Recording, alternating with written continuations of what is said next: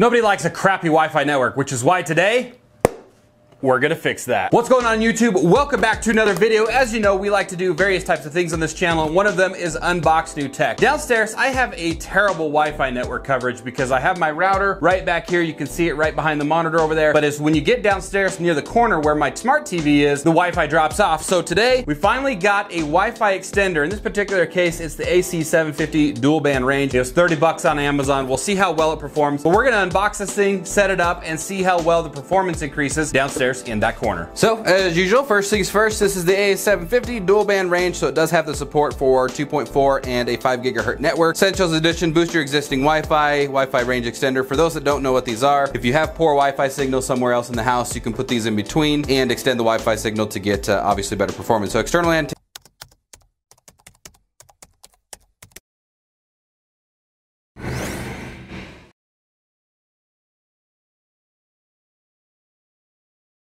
for better performance, works with any Wi-Fi router. So again, it picks up the existing Wi-Fi network and then broadcasts it, or you can put it into an access point, but that's a little bit more complicated. So supports new 802.11 AC and BGN Wi-Fi devices. So more or less every Wi-Fi band that there currently is. And then if we spin it over to the side here, you can see a Ethernet port. So after you've got this set up, if you have something like a DirecTV receiver downstairs, you can plug it directly into this and pull in the Wi-Fi network and then go into the receiver itself or the device itself. Or you can plug an Ethernet cable into it and turn this into the access point or the AP, which then broadcasts its own like little Wi-Fi network as well. So you can set it up in either direction, secure connection WPS, power on and off buttons on the side there. And this kind of gives you just a quick diagram of how it works. So you've got your existing Wi-Fi. You can see that you don't put it outside the existing Wi-Fi network. It has to be able to grab the network and extend it. So you put it right there, right around where the area starts getting really slow or the performance starts to degrade as far as your current existing Wi-Fi, and then it will boost the signal. So you can see it just got some information here, 2 Wi-Fi modes, Ethernet port, external antennas, 2.4, 5 gigahertz network interfaces, reduce interface. If we turn to this side, same thing, Netgear Genie Smart Setup, push and connect WPS, Wi-Fi analytics app. You can set it to turn on and off, which is pretty cool if you use the app. So if you want it on during certain points of the day, you can have it fire that on. Otherwise, it turns off at night. So like while you're sleeping, if you don't want your network to extend outside your house while you're not being able to like monitor it or whatever, you can turn it off. Wall plug placement, of course, coverage control, FastLane technology. So it's just got a bunch of technology stuff. If you're kind of a tech guru like I am, you might be interested in some of these specs. But yeah, as far as that goes, let's go ahead and open this thing up. You got your manual right here, and from the reviews I've been reading online, you will want to keep this. There are some very specific instructions in here that you'll want to follow to a T in order to get it set up correctly, and so keep that handy because we'll need it as soon as we start doing the setup. So, and here's the device. It's so cute. Look how small that thing is.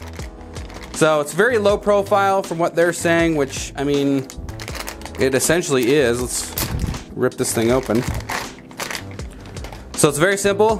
Plugs into the wall. You've got 2 antennas that looks like you can move around, and so they've got almost a full 360, and then they've got about a 90 degree. You can do there. Buttons, WPS, PowerPoint if you need a factory reset it, your buttons right there. Router, power device, WPS, obviously it's a Netgear, so the instructions in that will tell you, each one of these lights indicates something, and we'll kind of go over that as we put this together. But without further ado, let's set this bad boy up. All right guys, as you saw when we were unboxing, you saw the unit itself. I know this particular angle isn't exactly entertaining, but that's because reading through some of the reviews on this thing, a lot of people have been having issues with getting it connected for the first time, so that's where the manual's gonna come into play. They said there's very specific instructions in this thing on how this actually works, so you're gonna want to go through and you're gonna want to follow exactly what the instructions say. Now the first thing that you're gonna want to do is, of course, when you're setting this up, you want it in the exact same room, as close enough to your Wi-Fi router or your modem as you can, just for the initial setup, and then we can move it to not where there's no Wi-Fi, but usually right in between in order to boost that signal. So you can see right here where it says place the extender and apply the power. Place your extender in the same room as your Wi-Fi router. Proximity to the Wi-Fi router is only required during the initial setup process. So we're gonna go ahead and plug it in. We're gonna wait for the LED light to turn green. If the power light does not light, press the power on off button on the extender. So we're gonna go ahead and plug that in now. So again, we're just waiting for the power LED to light to turn green, which is actually this guy right next to that corner there. So as you can see, the light just went green right there, and we are gonna be connecting this to an existing Wi-Fi network. There's a few different ways you could put this thing into. You can put it into an extender mode, which of course it grabs your current Wi-Fi and extends it or boosts the signal. And then it does have what they call an access point. So if you have like your switch downstairs, you can plug a Ethernet cord directly into the side right here, and this turns into its own like little Wi-Fi network. So if you have that ability, that's usually the best way to do it.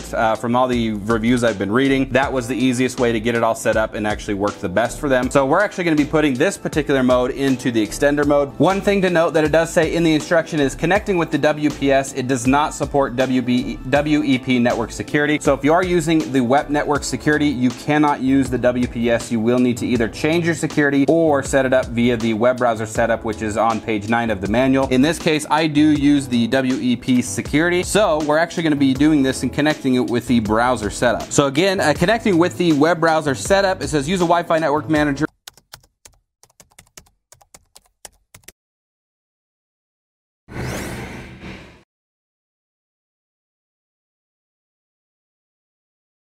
On the computer. I'm reading this on page 9 in the manual if you guys are following along.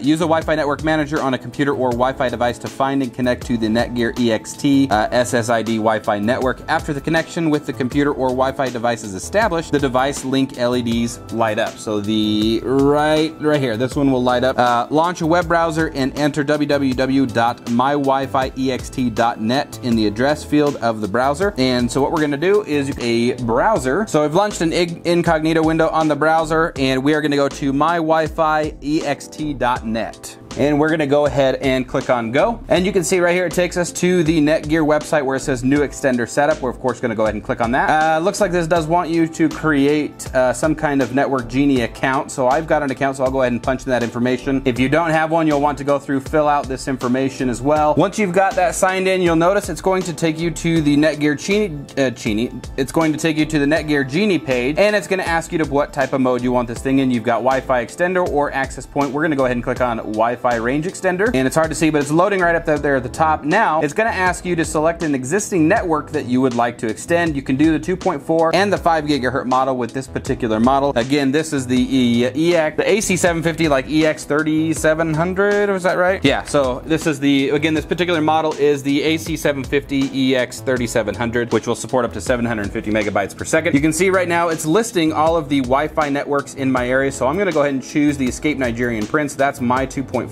And then as far as the 5 gigahertz network, we're going to connect them both, and this one's going to be drop it like it's hotspot, and then we're going to go ahead and click on next. For some reason the camera is having an issue focusing. Now it's going to want you to put in your password for each of those networks. Once you've got your passwords in there, you can go ahead and click next on the bottom. Set in connection between the extender and your existing router. Please wait. We'll see if there's anything. It looks like we do have a green light on the device. Phone is still saying setting up the connection between the extender and your existing router. Please wait. So we'll see if that. Okay, once it has fully completed, you're going to see that it's going to give your SSID names, your Wi-Fi names, a 2GEXT, which means this stands for the extended. Unfortunately, this particular model does not allow you to have like seamless roaming. As far as I understand, it does have a different network for each one. So I'm going to go ahead and click on next, which is fine with me. I'm going to have very few items downstairs connected anyway. We're applying your settings. This may take a moment. Again, while this is applying, typically your phone, if it's a newer device, if it sees a detect or a stronger signal, I have mine set to automatically connect to the strongest signal in the area. So if you're downstairs sitting next to the extender, your phone or your device should automatically connect to the strongest signal to give it the best one. And then of course, if it's a static like my TV or like any of my like Wi-Fi power strips or anything that's down there, those of course we're just going to be constantly connected. All right, as you can see, the device screen is now gone, but the WPS lit up and the power, and we now have a router, a green light on the router. And then of course, connect any Wi-Fi enabled device like you would connect them to your main network using the credentials below.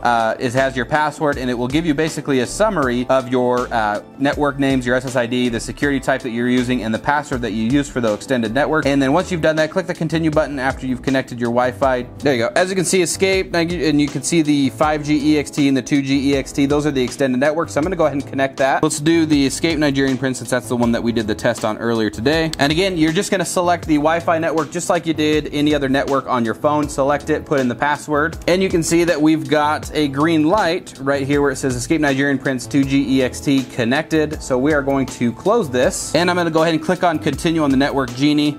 It does have the passwords on there, so I'm not going to be showing that screen. But your extender has successfully connected to your existing Wi-Fi network. And then once you've completed, it's going to take you to a registration page, and then you've successfully completed installation. So now that that is all set up, I'm going to go ahead and take this out of here, and I'm going to go ahead and plug it in downstairs next to the TV, do a test on it, and see how well it extended the range.